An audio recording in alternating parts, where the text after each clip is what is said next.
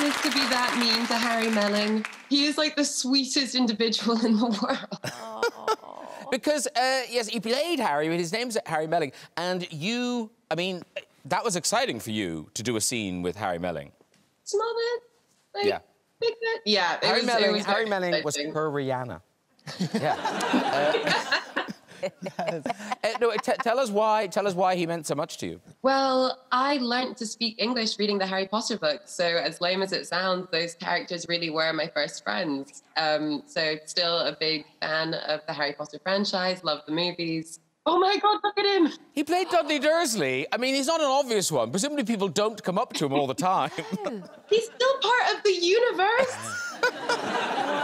And so what language were you speaking when you learnt to speak English through Harry Potter? Spanish. Oh, OK. And yeah, so, I'm Argentine. So when did you come to London? When I was 6, but I only learnt English when I was 8, because I was convinced that if I didn't speak the language, my parents would have to take me home, and that failed miserably. So, yeah, had to learn.